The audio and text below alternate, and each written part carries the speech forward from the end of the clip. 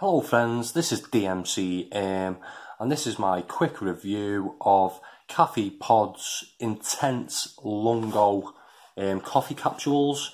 And I was looking around Tesco and I seen that this was the only one that they really had on offer when I was in there, and this was on offer at £3.50. It is 20 capsules in this one. So if we take a look on the front of the box, it says strength number 9, 20 capsules, good strong coffee there,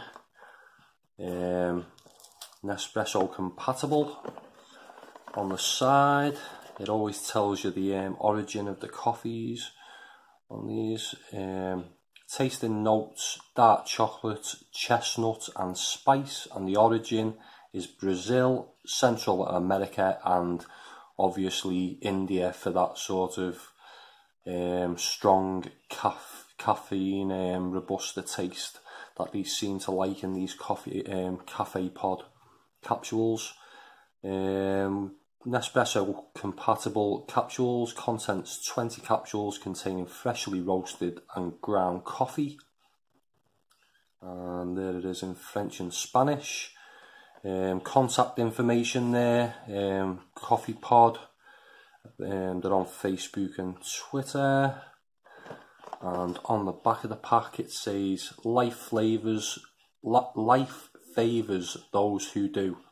The bold, the passionate, the restless, the determined, those who get on with it, these are the people we make coffee for. These are Cafepod people. We believe in the mantra quality in, quality out. That's why we invest time and energy into sourcing great coffee, great partners and great people. All this in the pursuit of one thing: good, strong coffee.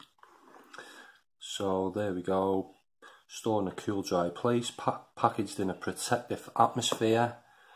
And there we go. It's 105 grams in this box.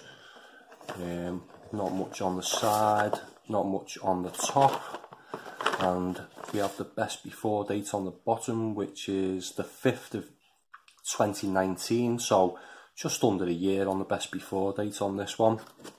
I have noticed actually that there's a bit of a shortage of capsules in some shops because of the European CO2 shortage. I don't know whether they actually use CO2 in the production of coffee pods, but as I say, there seems to be a little bit of shortage of that, amongst other things, and I've noticed the supermarkets are really rationing fizzy drinks at the moment because of that.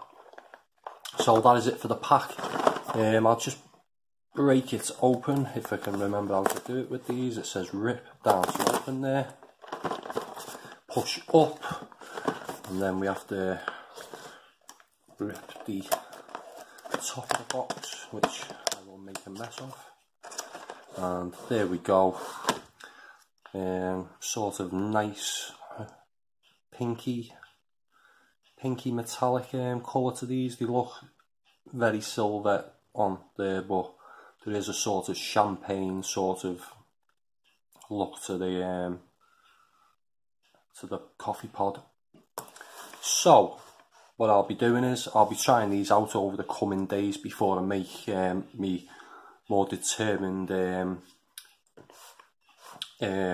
view on this coffee. So what I'll be doing is I'll be trying it out and then I'll come back with my more detailed thoughts.